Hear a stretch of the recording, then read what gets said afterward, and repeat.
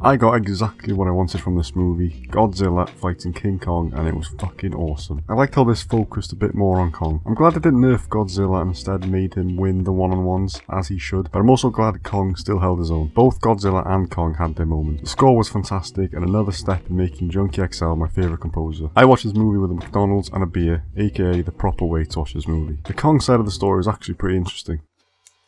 As usual in these movies, the plot kinda sucked. It wasn't bad, it was just meh. Mechagodzilla was pointless. Why or how did the tech advance so much? It's not like there was a huge time jump between this and King of Monsters. Stop with the MCU humour. I wish they stuck with the style Skull Island and the King of Monsters was shot, with the camera staying low just to really show the scale of these monsters. The Godzilla side of the story fucking sucked.